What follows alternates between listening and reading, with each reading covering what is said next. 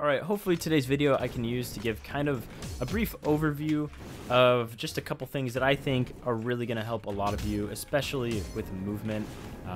Not sure exactly if that'll be the focus, but we'll find out if that's going to be the main focus of the video. But I do believe that movement is what makes or breaks a lot of people in this game.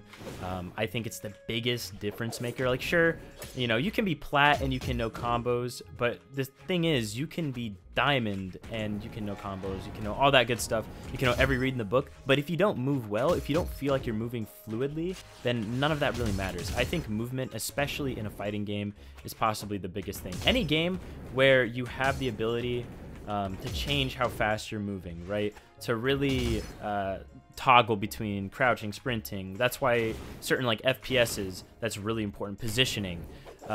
Across the board, really, it's just such an important thing. But with fighting games, movement's literally everything. There's no room for error when it comes to movement, because the smallest change in movement can end up deciding whether or not you lose the game or whether or not you get the gimp.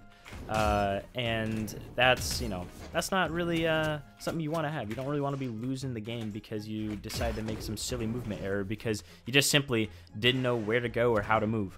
Now, also, with that being said, how can we easily improve this? Well, the easiest thing to do is play a character like Artemis. Artemis is extremely fast. I'm playing the speed stance on her, so I have 9 speed actually. The faster the legend is, the easier time you're going to have to be moving. With that being said, you're going to have a lot more control. I think a lot of the times, something I have an issue with, when I play like 9 speed, it almost feels unnecessary because the legend is so fast, and sometimes I feel like I end up moving way farther than I intend. So really, if you're going to be playing a character that's super quick, that's great, but you're going to need to learn how to control the speed. And a lot of the times, I think that's minimizing the dashing, right? The walking speed's already going to be faster than other legends, simply because, right, the higher speed, the higher the number, the faster you're going to be. So the walking speed already is going to be quick. A lot of people like to dash around and stuff a ton. Try, and this kind of segues into my next point, try and simply just walk into them more. Okay, well, what do I mean by walking at them? Literally just closing the gap, slowly moving in. None of this dashing around stuff. That's extra added movement. Sometimes that can be good. It can maybe confuse the opponent as to what you're going to do, but I don't think necessarily having all that dashing is worth it, at least until you've built some momentum. When you're trying to establish dominance and like positioning and just figure out how to approach your like opponent, the best thing you can do in my mind is simply just take the time, move a little slow, and just inch your way forward. You don't need to ever really throw anything out. Now, sometimes there's moves, for example, Artemis side sig. You can just kind of throw out, dash in, just test the waters, right? See where they're going to go, see what it makes them do. But other than that, especially when I'm playing Scythe, I love just kind of like, okay, just move in on them, or move back even, right? Like right there. There's no dash needed. The dash would have probably been too much there. It just wouldn't have made sense.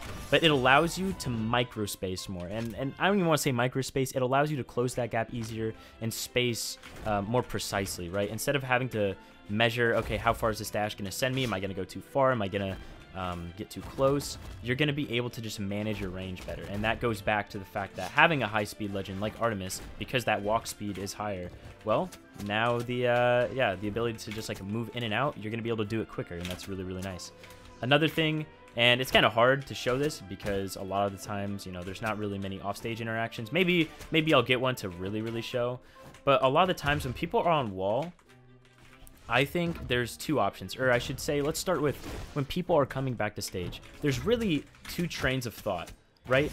And they go from, okay, I'm coming back to stage, let me go up, or let me get back to stage, right? And then there's the other that's like, okay, I'm here, well, I have to go to wall. And I would say, and this is literally me ballparking, so let's not give a percentage, but I'll just say most of the people I play nowadays, I feel like if you just hold the edge of the stage when they're coming back, they're gonna go wall most of the time. And you know what that means? Like, you know they're gonna go to wall, so that just sets up for an easy edge guard, right? Because once you dodge into the wall, you have no more dodge. The dodge is canceled, so it just makes it really easy. And also, if you have a lead like I do right here, there's no harm in trying, because that at that point it kind of puts the opponent in a panic, because what else could they possibly do there? There's not really there's not really a lot you can do, or at least that's like a better option, because at that point also you're continuing pressure, which is always great, and you're also just pushing for a gimp. And on the other side, right, if you are on the wall and someone's trying to edge guard you, a lot of the times people like to do this little hop off wall, and people don't always cover the wall.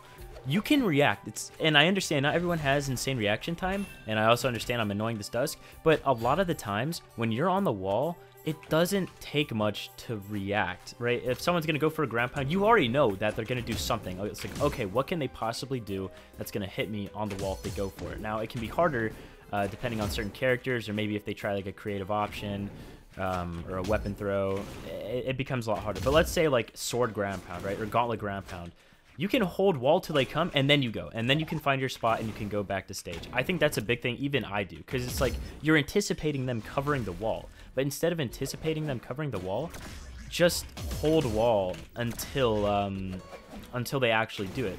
Or, you know, just time your spot. A lot of the times, getting back with weapon throws, unfortunately, in my mind, is a pretty feasible option. Wow, that actually killed. But yeah, like a lot of times people end up doing weapon throws like that, and that'll help cover them getting back to stage.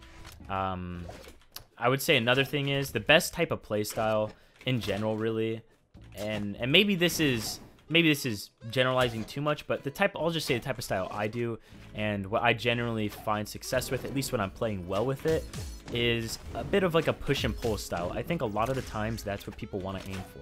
And what I mean by that is sometimes, right, especially at the beginnings and when you're trying to really establish like your position, okay, what do I need to do? You're going to be, I guess you're going to try and be like pulling them more, like bringing them to you, trying to get them to engage on their own without you doing anything, right? You want them to come to you. But with that being said, you also don't want to be passive, right? You don't want to just be not doing anything, because then it's kind of like a sign of weakness. You don't want to look scared. And I know that might sound a little extreme, like it's Brawlhalla, it's a video game, but it is. A lot of times it's like, oh, okay, this guy's not going to approach me. They might be afraid. And that could be a difference maker, especially if you're playing like a heavy hitting character. That can be really problematic, especially like Taros, for example, right? You gotta establish that you're comfortable, and even if you're not, you have to put on that like facade that you are. Otherwise, you're gonna give them space, and it's gonna be really easy for them to get damage, and they're not gonna be afraid to move into you and go for like a stomp stare or just some sort of big kill move that'll really knock you out early. On the other hand, though, right, once you establish said dominance, once you establish the position, and you really start to get some momentum in the ball rolling, that's when you pick it up. You're not in any rush. And once you establish the dominance, once you establish the positioning, then you can get the ball rolling and really pick it up. And at that point, the opponent, especially if they're really far down, they're going to be so scared to actually do anything, and they're more likely to make mistakes. So be creative, try stuff, and just don't let up on the pressure. But don't be stupid either. I kind of did a video similar to this, except it was about, you know, how to get out of gold, and it wasn't necessarily like a super fleshed out guide. Right now, I'm just going through like a lot with just life things, you know, nothing bad, of course, but I am about to graduate college. I am looking to move into an apartment, so, you know, things like that have been taking up my time. And I know, like, after I graduate, I've said this before, and I'll make, again, a more fleshed out announcement, but I plan on doing this, like, as my job post-graduation and such, so I'll have a lot more time after, but I still don't want to leave you guys without content. So a movement guide is honestly something I would like to do eventually, and, you know, I'll be on the lookout for content and such. So what I'll probably do is, a lot of the points I glazed over today, right, and I didn't really get to show anything great, but I still think that hopefully most of you can take at least a couple of the things I said and really apply them. It's a lot harder when there's not active examples, I understand that, but when I do make a movement guide, I would 100% make it much more obvious as to what I'm talking about. But I think more than anything, I want to get content out there for you guys, and you know what, I figured, I think people are always asking for movement guides, or a movement guide is a pretty popular, it's a pretty popular one, so yeah, I mean, I was like, well, why not? Why not just make something, put it out there? Hopefully people can take something away from it, and at a later date, I'll really provide like a super fleshed out one. And I gotta say, I mean, if you're looking to move and schmoove, I think the higher the speed of a legend, definitely like the better it's gonna make you. I think that is easily the easiest way to like force yourself into improving. And also playing weapons like Scythe, like gauntlets, things that are like more stringy and like really can allow for aggressive play and aren't super I mean, what's the word, like risk. There's not a lot of risk on some of the moves, right? I mean, even guns, you can look at them. Guns are a great weapon that you know, emphasize like that push-pull mentality, I would say, because with guns, once you get the ball rolling, I mean, you look at Cody, right? Cody, Boomy, they get the ball rolling, they are going crazy. They are doing everything, they're hitting every read. But they, a lot of the times, at least when, you know, I'll speak for Cody in this case because I guess, you know, he's my teammate. A lot of the times, I think he's doing a lot of pokes. He's playing it patiently until he knows he's started to really able like to pick up the pace. But these fast legends, they force you to be precise, they force you to move well.